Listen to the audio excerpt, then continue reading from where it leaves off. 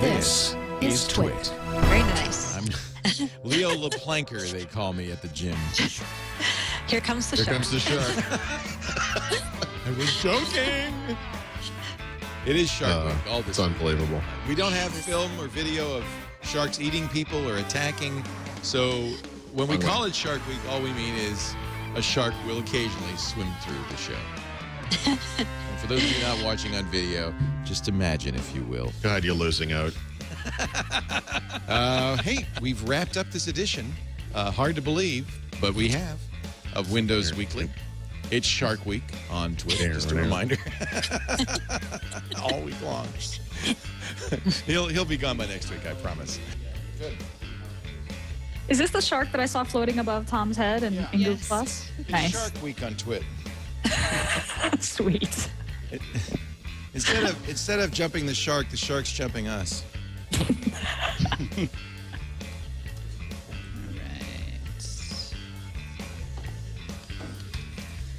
I have learned how to steer it. Steve Gibson is here. He is the host of our show and our anti-shark defender, I guess. That works. Yeah. I'd be happy to be the anti-shark defender. Shark during repellent. TWiT's Shark Week. Yes, it's Shark Week on Twit, by the way. We have a little toy shark that floats around the studios this week. I figured it'll only last a week because it's inflatable. So we probably won't have it. We probably won't be around much longer. But it's a lot of fun. There used to be like networked screensavers, didn't there, where something would wander around the screens what a good idea. within a network, and so it was like, you know, where's Waldo or whatever this thing was, you know, like a turn all the screens into a single looping fishbowl, and so the fish, like, you know, swims onto your screen and swims off of yours onto someone else's. Let's do that. I got to find those. I don't know if those are around anymore. Nobody uses screensavers anymore. That's kind of what we're going for. I guess So it was just not. yeah, I really do think that iMovie, which is like what is it, $10 on in the App Store? I would Just love to see a little kid's reaction to that video. lowering Leo. into. There's a shark. Oh, I forgot to tell you. It's Shark Week all week long on iPad today. I hate this thing. Would you like a I pumpkin? really dislike it. Would you like a pumpkin York peppermint Yes, patty? I do. That'll make you I feel would. better. I don't like real sharks. I don't like inflatable sharks. I don't want them in my studio. Get out of here, It's okay. He's going. jerk.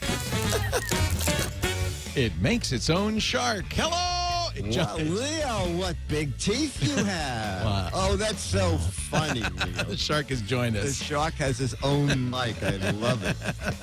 If you're not watching in video, then you're missing yet another visual gag. We do so many there now. You know what? I feel like, I don't know, I feel like I'm in a straitjacket today, like I have no arms. I don't know what happened? I think it's the black background. It's made everything disappear. Only you have arms. I have arms. Oh, here come my arms now. Wait a I'm still terrified by the shark that just wandered over my shoulder. A shark swimming around in the air in the studio right now. Yeah. And the Google Hangout I don't know if we can. I don't know what that has to do really with Google ignore it. completely unrelated to the shark is the fact that the Google Plus Hangout API is going to be available. So if people want to make applications, eventually they can.